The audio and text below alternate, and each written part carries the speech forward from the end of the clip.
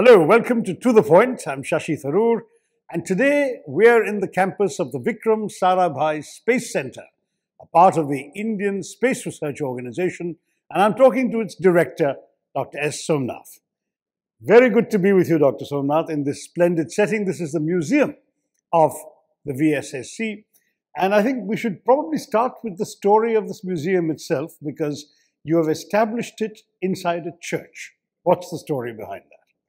Thank you. Thank you for starting this conversation from this museum. This is a very, very important place for us. This is where the rocket activities in India started. When VIKRAM Sarabhai located Tumba as the place to start the space program. This story is very well known. I think I don't have to repeat that. Oh, you should. There may be viewers who don't know it. Oh, fine. So he located Tumba. Then this coastal area is habitat of a lot of people who go for fishing, and they had a church here, and Sarabhai came and met the priest at that time, Bernard Pereira, and then talked to him why this place is so important for the space research activities, because it passes very close to the magnetic equator of Earth. Then he came here. It's a story says that he came and met when the congregation was going on. He met the church priest and then told him that this place has to be given for space research, and all those who assembled there were clapping and agreeing to it. Later, this land was acquired by the government, handed over to ISRO. The place where we sit today is the place where the initial rockets were assembled, built, research was conducted. Even the Neke Apache rocket, which came from US, French and Russian collaboration, was assembled here. And just a few hundred meters from here, it was launched. The seacoast is very nearby. That's right. It's a great story of how an entire community of Latin Catholic fisher people got together and donated their church and the lands around it to the cause of space research in India. True. So we must say hats off to those two great men, Sarabhai and Bishop Pereira. That's right. And here today, what we are sitting in is a complex which is going down history in all sorts of ways, but it's also been the nerve center of where so many exciting adventures have been launched, literally launched into space. I'd like to start with your own story. You're a young boy growing up in the rather pretty coastal town of Alappuzha in Kerala. What made you think of space? Why space? When I was a young boy in school times, we were very fascinated. Like any other child of that age, they will be very much fascinated by the sun, the moons, the stars. And my father was a science enthusiast, though he was a teacher of Hindi language, but somehow he was so interested in science. He used to bring me books, especially in astronomy, and also some books in English at that time, because I was learning, my schooling was in vernacular language and not in English, in Malayalam. So I couldn't read many of those books at that point of time. But he was talking about science, and he was bringing some science book in Malayalam. I was reading that. So the schooling time was very interesting. But later, when I went into engineering, engineering was an option, was not very an easy option at that point of time. But due to many circumstances, I went into engineering. But there I really developed the fascination for space research and space science, etc. In fact, there's no specialization possible. There is no specialization. I was a mechanical engineer when I graduated, but during course itself, I was interested in propulsion. I went and asked my professor, why can't you take a course on propulsion, which was not offered in the college. Then he said, yes, I will study and teach you. So 10 of us joined together to take that course very first time in my college. And I also remember when we were all recruited for this space program, it was a time when PSLV project was just starting. And that's the Polar Satellite Launch Vehicle. Right. There was quite a bit of intake of engineers into this, and we all applied. While we were in college, I was only in the final year, and they were recruiting people in the final year based on the marks in the previous semesters or whatever. 5 of us were selected, so I happened to be one of them. Really? So it was because of a passion and interest which was within me that ultimately made reach here. Excellent. So you started off in the PSLV program. What was the main accomplishment of the PSLV? The PSLV was a game changer in the history of Indian space program. Probably you are aware of the SLV-3 story, where Kalam was the Dr. Abdul Kalam was the president. yes, he was the project director. Then we had another program called ASLV, not very much talked about, but still it was a technology developer for the next generation rocket. So when the PSLV was conceived as an operational rocket, SLV-3 was not an operational rocket, it was only a study rocket. But the PSLV was destined to launch our future remote sensing programs, to meet the future remote sensing program, which was met by only the Russian launches at that time, the IRS series of satellites. And remote sensing is used for monitoring climate and yes, all sorts of. So our target was to put a 1,000 kilogram satellite at 1,000 kilometer orbit. So that was achieved by the PSLV. So that's the significance for an operational satellite to be put in orbit. So we were making the rocket very first time. And I will tell you a few more very interesting aspects of PSLV. That's the first time that we used liquid propulsion, using liquid propellants and then solid propellants in tandem in a rocket.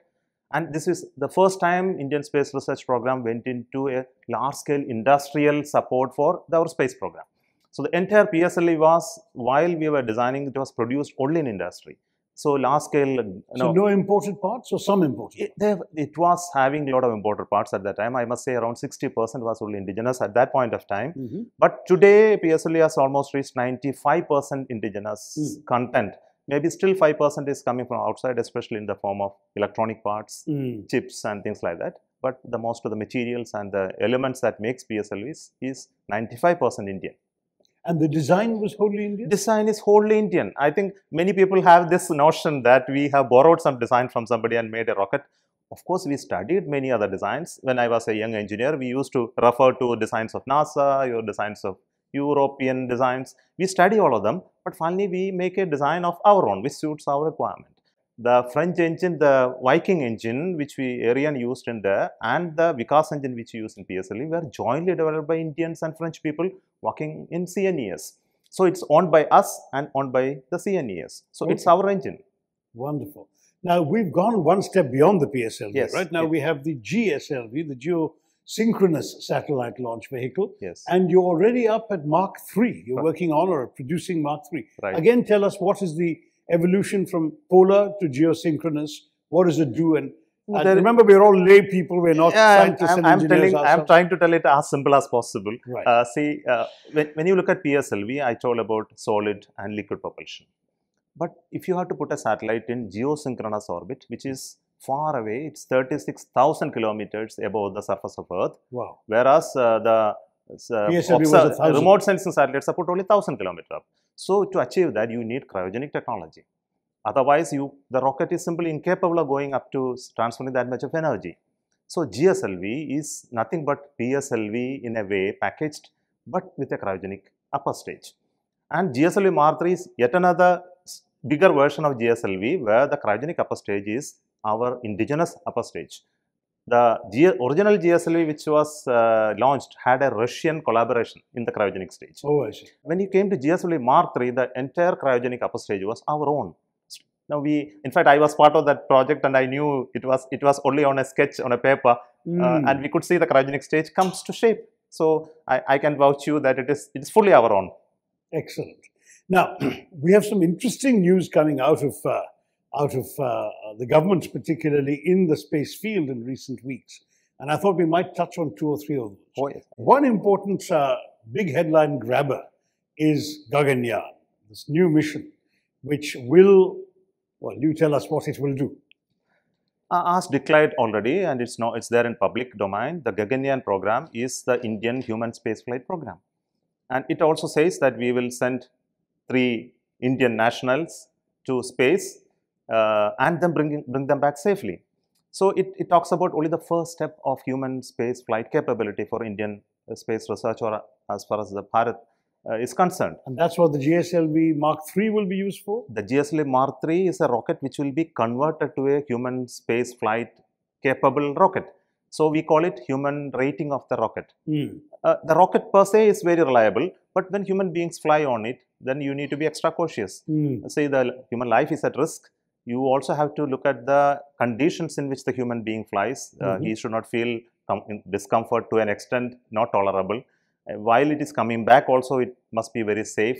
You must have an ability to abort the rocket in case that there is an anomaly growing up, and then there is no chance that it will go to orbit. So there must be a computer sitting inside telling us yeah, there is a danger coming, why don't you abort now? So it decides itself, because nobody in the ground can do any of this. So we need to create that intelligence in the rocket. There is an array of work which is required to make Gaganyaan possible. And all of this is being done for the first time in India, because Yes. I think the Americans have done it, the Russians have done it, nobody else has, pretty much. Yes, Europeans have certain capability because they have done their own human missions in other vehicles. So are you getting any collaboration from any of these? We do have collaboration in various elements. We have it with the Russians very strongly because they are supporting it without much difficulty. We also have dialogues with the European agencies with regard to training and some of the facilities. We are also discussing with the NASA and the collaborators or industries in supporting NASA to supply of certain parts of the what I mentioned about environmental control and life support systems, crew seats, some of the recovery logistics, because it's a global mission. Human space flight is not limited to India. While they are in orbit, they will not be on top of India all the time. They will be revolving around the globe. So we need to observe them. We have to talk to them. We need to have ground station support throughout the globe. Maybe all across virtually every ground station need to be linked to them to see whether they are in safe and country. If suppose some anomaly develops, we need to send commands to them, even when they are on top of USA.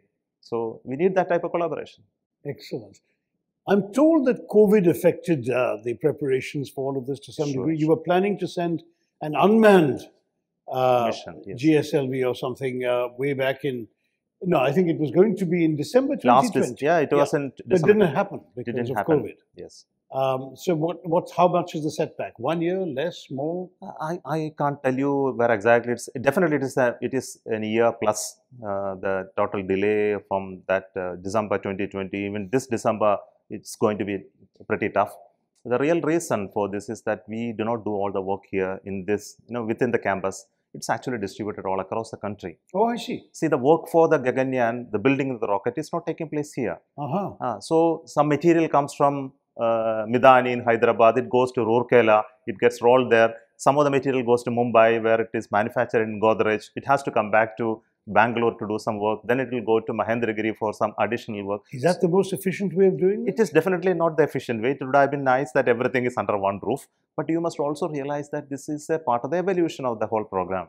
See, we were looking at where there is a capability. If there is a steel plant available in Rourkela, why don't we use that steel plant to roll the sheet? The melting takes place in Midani, where it is, we have the plan to do that. Godrej is having an ability to manufacture, and we have the test facility in Mahendragiri. So we need to do this, jumbling to get things done. So if you do it everything under the sun, we need to, under one, one roof, we need to spend quite a bit of money to create that infrastructure. So it's really a shoestring budget mode of working in ISRO all the time. And that's something I'd like to return after our break. We'll take a short break now and be back with Dr. Somanath, Director of the VSSC.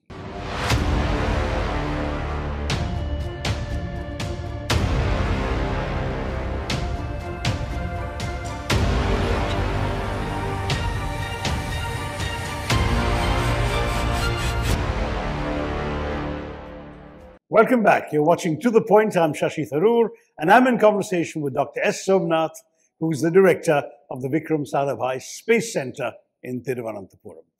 Dr. Somanath, we were talking about something which I think is actually one of the special things about the Indian space effort. You said we have done things inexpensively. And I was very struck by the fact that when Mangalyaan went to Mars, it had a number of amazing firsts. It was the first country in the world to successfully launch a Mars orbiter at the first attempt. That's right. Yeah. All the other countries, very few countries have done it, but those who have done it had to make several attempts to do it. And countries as sophisticated as Japan and China have not been able to do it, but India did. But what was even equally striking was that Mangalyaan, apparently, the total cost of it was 11% of the cost of NASA's space orbiter to Mars, and it was pointed out, was probably less than the entire budget of the Hollywood space movie Gravity. True. So you've got an amazing ability, we've got it in India, to do things inexpensively. Frugal innovation. Yes. But how do we do that without cutting corners and taking risks? No, this is a matter of culture of the organization, I must tell you. See, we can do it very costly, we can do it at a very low cost, provided the approach to the problem solution is defined in a way, it will be frugal. For any new design that has to come out, you need to make models. We call it engineering model, then we have a proto model, then we have a flight simulator model, then the flight model.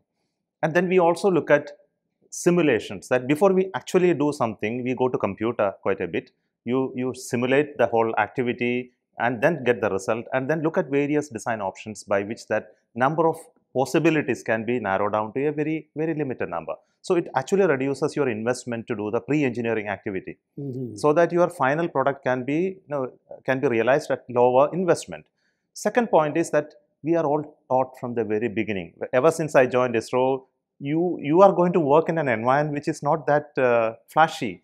We remember that when you procure, you buy something or do something, cost is the paramount importance. In terms of purchases that we do, in terms of the facilities that we create, if it is a costly item, it is subject to rigorous thrashing before it is actually given okay to buy. So that means the internal culture is towards the frugal nature of engineering. Then second is, we do recycle quite a bit. That means if you make a proto model, we always look at, can I use it for some simulation work after doing a little bit tweaking? Can I, instead of making a fresh item, can I do that? So ultimately at the end of the launch, what we see is we have not accumulated materials too much. We just enough materials, we made a flight stage. So it is definitely not by cutting corners. It is the attitude that we put forth for the development program. If you are funding me something, I can tell you I need 10 models before I deliver the 11th as a flight. Sometimes you may fund me. But we don't even go to government and tell that we don't need 10 models. I will work with 2.5 models and I will make the flight of the rocket. But let me be a little rude and say, but could our frugal approach have partly explained the well-publicized failure of the Chandrayaan moon landing and the way in which the Land Rover crashed? What happened? Absolutely not. I think it has nothing to do with the approaches of engineering. Approaches of engineering is one, and problems and issues in a mission are another. See, we must realize that space technology is a very unpardoning technology because it is done fully autonomously. There is no intervention. Just the case of an aircraft which you are designing. Assume that I am designing a transport aircraft. Before it actually flies with passengers, it would have gone through hundreds of tests in the ground. First, it will do the rolling, then it will take a little height and then come back and land, then it will go up further, and then if there is an issue, we will correct it in the next mission. Look at the rocket. Rocket never get a chance to do this. Or a mission to Chandrayaan or a Mars will never ever get a chance to launch it in a test flight and then say the landing is perfect. For in the case of Chandrayaan II, we did actually simulated a lot of landing exercise in Earth, but they were all successful. But the moment that we go to moon, there is yet another problem, that we have a low gravity compared to Earth. You cannot create a low gravity field in Earth. There are conditions which are, which is more near to a vacuum condition on that surfaces. Then there is a navigation which is measuring its position, errors due to that. There are also dispersions in propulsion which is beyond what you can actually simulate in ground. Hundreds of parameters that actually makes the real situation could be much different from what we anticipated or simulated. Are we going to try again? We are going to try again because we understood there are parameters beyond what we actually done the simulation in ground. We need to go further. For that, we are making a lot of simulation test beds. We are also making sensors, basically looking at where you are, more redundant systems, new technologies which we have not put last time. All this will come into the new lander, and with the knowledge and confidence, we have to go ahead. We may fail again. I want to tell you that there is no guarantee of success in any rocket mission. Well, why is it worth doing? Why is it worth putting Because it is worth doing this, we are doing it. See, we must realize that the high-tech engineering activities of this nature, why human beings do? It is because it is challenging, and it is also because it is the only way that human beings can explore. I tell my young engineers, why we do work on rockets? Not because that it puts some satellite up there. Rockets are the only means by which human beings can ever travel the shores of the Earth to another planet. There is no other way. Right. Well, internationally, we've been reading about the space explorations of people like Elon Musk and Jeff Bezos and all these private sector entrepreneurs. And this week, the government of India has announced that India, too, will open up the space sector to the private sector. Yes. Tell us how that will impact your work. First of all, do you welcome this policy decision? I welcome with wholehearted. How will it help you? Definitely it will help us, because I told you in the PSLV story also, I mentioned that we were making industries partners of our program. And we were not manufacturing rockets internally, we were making it in Indian industry. But now a time has come, those industries have been suppliers of Indian space program. They are making materials, they are manufacturing, they are making systems, supplying, but the whole knowledge of making rockets still resides within ISRO. It's not only in rockets, it's so for spacecraft, it's also for applications. Now, the time has come that industries have to take a higher role to do this. Then only there will be a significant change happen in terms of innovation, in terms of cost reduction, in terms of expanding the markets, and then look at the whole scale of operations. If you want to really expand, it will not happen in a government's system. The money that comes to ISRO is always limited, it's just 15,000 crore. Suppose this 15,000 crore has to become a 50,000 crore enterprise. It's not possible in a government setup, and government will never be in a position to give you 50,000 crores for the space program to expand. So how do we create this money? It has to be created through an industrial activity in which there is a output, there is a market, there is a profit that is coming, hence industries can get into it. So we have to first develop markets, correspondingly we will develop satellites and launch vehicles and applications. So this opening up will really change the structure of the whole space enterprise, but not change ISRO. I want to tell you that ISRO will continue to do the work which we are doing, because we have the fundamental duty to do research and development of new areas where there will not be very easy, people, it's not an easy path for industries to come in for the time being. Probably they may also become good researchers in the days to come, but today it has to continue. We also have to do novel missions like going to Mars. Industries may not go immediately, but they can do quite a bit of work for going to Mars, or human space mission, for example. That's right. In fact, I was interested, I was in Hyderabad recently, and I was given a presentation by two youngsters in their 20s who are starting a company that's going to manufacture, they claim, space exploration. So there's a lot of exciting things happening in the startup sector. And I was a bit skeptical, thinking, you will look at ISRO today, and what can a couple of young chaps with a private sector company do? But you're saying this is welcome, startups are welcome. Yes. No, the reason is, see, we need people with a great amount of enthusiasm. Those two young fellows represent the enthusiasm of the new generation. That's right. So what we need to do is, we have to support them, we have to help them. So ISRO recognized this point, the Department of Space recognized this point, and they have created InSpace. When they come up, it's actually the Indian space program is coming up. But we're so secretive in our country. There are signs and perimeter guards and everything else. Are you going to be welcoming 2 young kids or 20 young kids and telling them they're already some there. of your secrets? They're already there. I am in touch with them. Really? I have been, ever since I started, incubated this program, I am talking to them. I am mentoring them. In fact, I have read their design documents and I commented them how to design. Not really passing on the secret information I have, which I am not allowed to, but I can give all the necessary guidance and support for startups to come up. That's fascinating. Let me just ask one more question about this whole new private sector environment we have. I read somewhere that the global space commerce business is worth $440 billion. And that by 2030, it may be worth $1 trillion. Startlingly, of that $440 billion, India, which is after all a world leader in space, or has been, only accounts for 2%. How do we, our country, get into the act so that by 2030, when it's $1 trillion, we can have 10% of that and not 2%? Well, we have to understand the mathematics here a little more carefully. When you talk about 440 billion US dollars, the business, much of it is for the application domain and the services. The space-based services sector is the biggest chunk of this 440 million US dollars. The space satellite side, satellites building takes about around 7% of this 440 billion US dollars.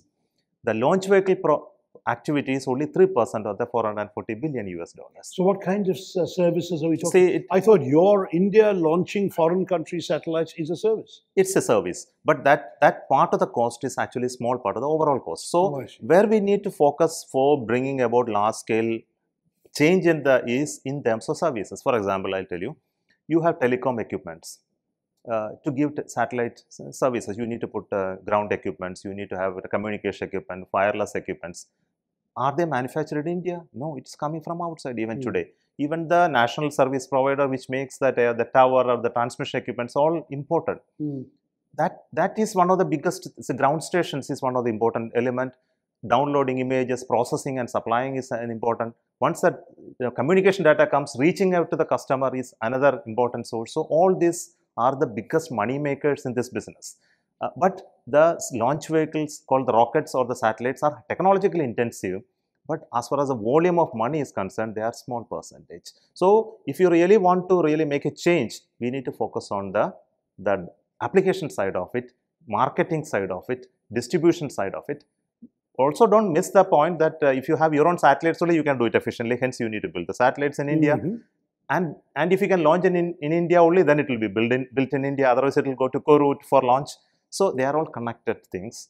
But if you really want to make it to 10%, we need to focus on all three domains. We need to look at launch vehicles, we need to look at satellite, we need to look big on the application and service sector. Right. Well, this is an endlessly fascinating subject. There's a lot more to talk about, including things like the rules for outer space, where India should be playing a big role in writing international rules and regulations on outer space.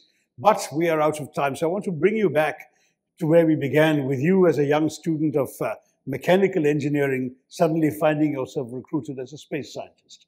Today, ISRO supports a university that actually teaches space studies. How well is that doing? Are you getting your recruits now who have specialized in space studies? Or is ISRO and VSSC still open to regular mechanical engineers, civil engineers and the like? Today, we have different modes of recruitment. Indian Institute of Space Science and Technology, which I am the director now, in charge of that also. So we have students coming there. They are all coming from the IIT, JEE entrance route only. They are coming. So they are the best of the students that we can get there. And we have put a certain academic excellence for them to come to ISRO. So once you cross that threshold of excellence, then we take them to ISRO. Till date, we have almost 1,100 of the engineers in ISRO currently are from Indian Institute of Space Science and Technology. Wow. And we have an assurance to them that you will be considered preferentially for coming into ISRO. But that doesn't mean that we only limit it to that. It is open to public, everybody, and we conduct a national selection test every year, mostly every year, and typically 100 and almost a lakh or plus lakh people write this exam. Wow. And we select just 100 out of it. And of that 100, what percentage would be from the Space Institute? No, the Space Institute recruitment is through a different process. Okay, so whereas the other recruitment process is through a public examination. They can also write. So there are 100 coming in from other disciplines, and how many would you take from? Then we go to campuses. We go to IITs, the premier NITs. Then we conduct campus interviews and select some people. We also recruit PhDs if you have a domain specialization needed. And that will be a separate recruitment where we constitute a committee, review the credentials of the PhD holder, and then specifically recruit one or two of such eminent researchers. So we have different modes of recruitment. So you're growing, expanding, and recruiting. It's an exciting time to be in the field of space. We've been privileged to have this conversation with Dr. S. Somanath, Director of the VSSC Thiruvananthapuram. Thank you, Dr. Somanath, for your time. Good luck with your extraordinarily exciting work. Jai Hind.